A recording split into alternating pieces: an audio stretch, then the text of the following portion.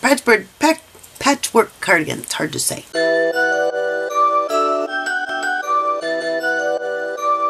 Ciao friends, Beth with Thimblehooks. Thanks for stopping by. Today we're doing the red square for the J.W. Anderson Harry Styles patchwork cardigan. This is probably the hardest one so far. Remember, I'm trying to make all of these as easy and beginner friendly as possible. This one is a little bit trickier, but we'll learn a new stitch today called the waistcoat stitch. And it looks like knitting. Looks exactly like knitting and looks exactly like the square on his sweater. So we're going to get started on that. I hope you're enjoying my video and my channel. If so, please click that button to subscribe. Thanks! So here's our waistcoat stitch. See, it looks just like knitting. It doesn't look like our typical crochet stitch. It looks like you were knitting, but I'm not a knitter. I don't know how to knit. I did when I was little. I didn't know the name of any of the stitches.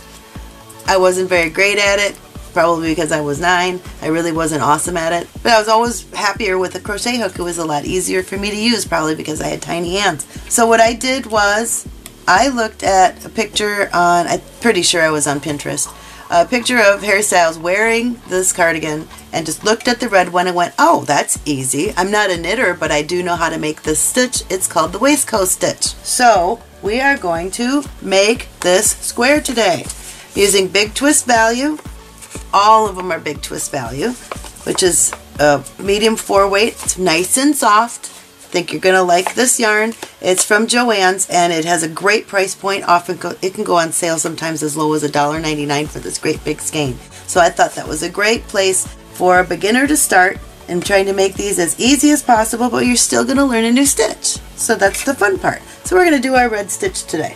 And for this one, it works up pretty tight. I chose to use a 4mm hook instead of the 5 that I was using on some of the other ones. I'm using my 4mm hook today. Here's my 4mm Prim, which is one of my babies. This is like probably my favorite hook. And the reason that I have differences in whether I'm using a 4 or a 5 is because I wanted everything to be 19 right here and still be 5.5 inches wide. Approximately 5.5 inches wide by 6.5 inches tall. So it took me a little while to play around with that just to make sure that everything had the right stitch counts. But see, now when it's time to attach these, 19 stitches on this end and 19 stitches on this end. It doesn't matter which stitch we used. It's going to be a lot easier to connect them. So that's why I'm using a 4mm hook instead of a 5. So we're going to do our slip knot on our 4mm hook and chain 20 loosely because we want to work into those back bumps.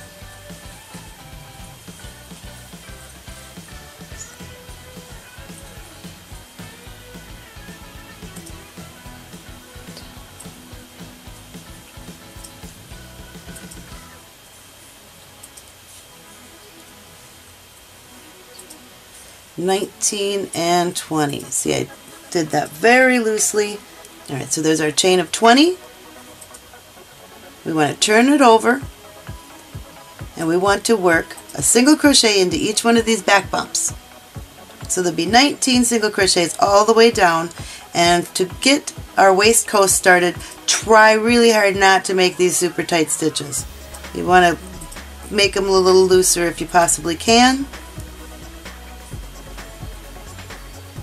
Kind of big floppy stitch, not too huge, but you want to be able to work into them in a very different way. So one loose single crochet in each back bump down our chain.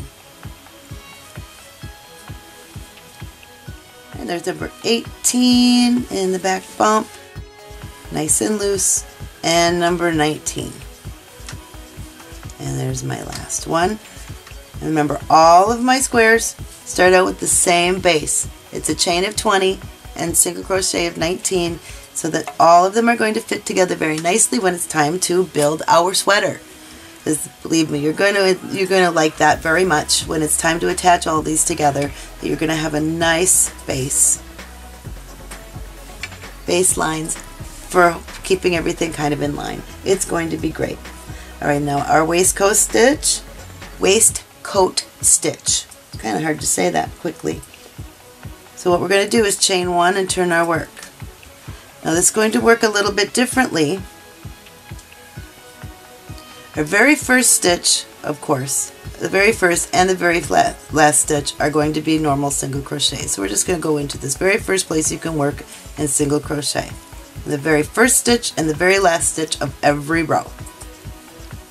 But now, in order to do a waistcoat stitch, you are going to want to work, not here like we usually do, we have to work into this little V right here.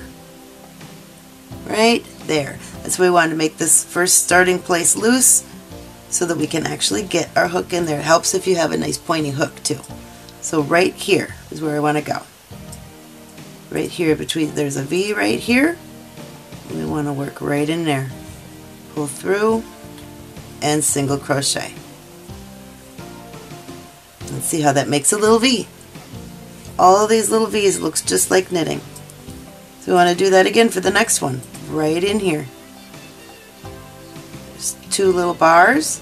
In between those bars is where we want to put our hook. There's two little bars. So this one takes a little bit of practice, but once you get the right spot, and after you get this first row done, the first row is the hardest one. It will be super easy. Go into this one again.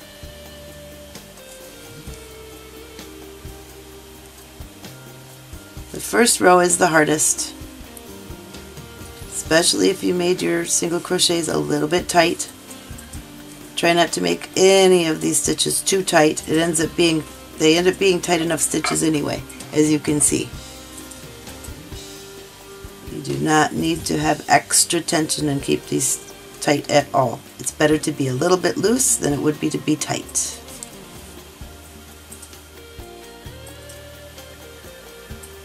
And where's my 18th, and now my very last stitch is going to be a normal single crochet in our very, very last stitch right here. Right here. It's a normal old single crochet. The first and last stitch will be a normal, regular old single crochet, so we keep nice edges right here. Alright, so that was our first row of waistcoat. And you can see it already looks like something. It already has all those little V's. It looks just like knitting. Chain one, turn your work. Our very first stitch is a single crochet. I'm going to mark that so it's a little bit easier to see. And then working down, we want to work into those V's again. Right into the single crochet. Not the top of the single crochet, but into the stitch. So there's our first one. I'm going to go right in here, single crochet. There's another one. See those two bars right there? We want to go in between those two bars. The next stitch right here, there's our two bars. Just a normal single crochet, like that. Once you get through the two bars, the rest of it is the same. Yarn over and pull through the two bars.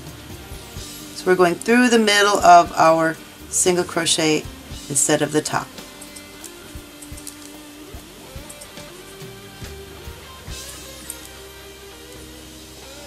And there's our two bars. Right here. And so here will be my last waistcoat stitch. And then my very, very last stitch right here is going to be a single crochet like normal. So there we go. Chain one, turn your work, and do the exact same thing. The first stitch and the last stitch are always a single crochet, but then we start working in between these V's. And it's really easy after you get that very first row done, because you're working into a waistcoat stitch instead of at the very beginning here we had to work into a single crochet, so it's a little bit tighter. This is a little easier now to find the spaces between those vertical bars.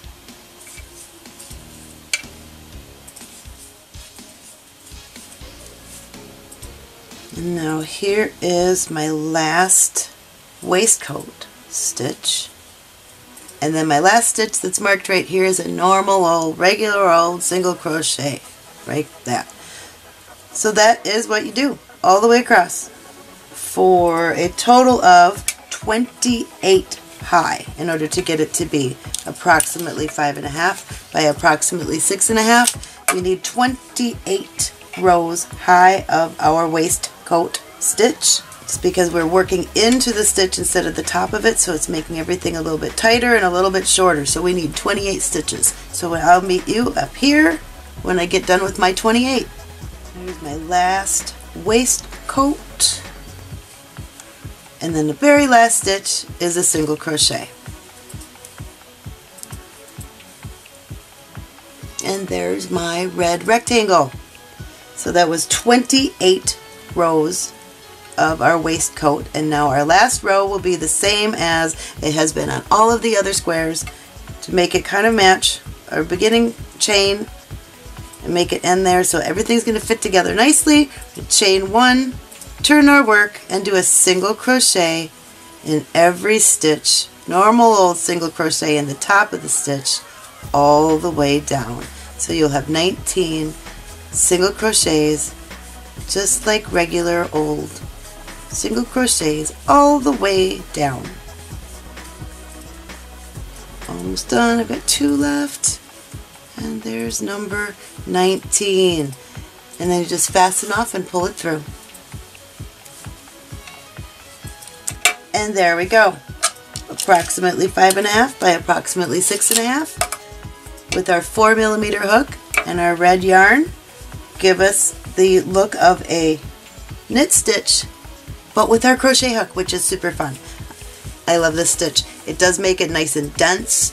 It's a really tight stitch, but I went down to a 4mm, so it stayed within my guidelines of the 5.5 by 6.5. If I use the 5 hook, it's going to be way bigger, and I didn't want that to happen. But I still have my beginning and my ending of 19 stitches so that we can put them together very happily, and I don't have one design that's way bigger than everything else. They're all 19 by 19 on the bottom and on the top. The sides we'll get to later, but all of these are going to be the same, and they're almost all the same width. According to the J.W. Anderson pattern people, even though it's a knit pattern, the square count is still going to be accurate. You need 16 of these. 16 of these in the waistcoat stitch will get you what you need for your square count or rectangle count for your cardigan.